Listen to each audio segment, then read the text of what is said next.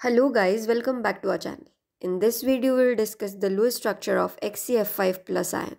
It's a chemical formula of xenon pentafluoride cation.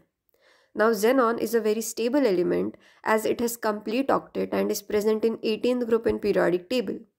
But sometimes under extreme conditions, it does form fluorides, and that is because of highly reactive nature of fluorine.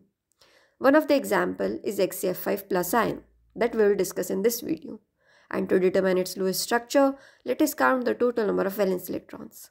We have one xenon atom having 8 valence electrons, 5 fluorine atoms having 7 valence electrons, and this positive charge here represents loss of an additional electron. Now that gives us a total of 42.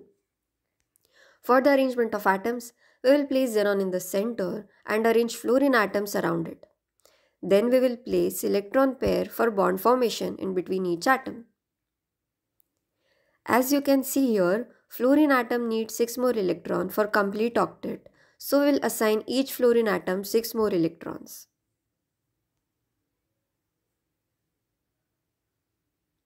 We are still left with 2 more electrons that we will assign to xenon atom. Now in this structure, xenon has 12 electrons in its outermost shell, and that's okay as xenon can expand its octet and can hold more than 8 electrons.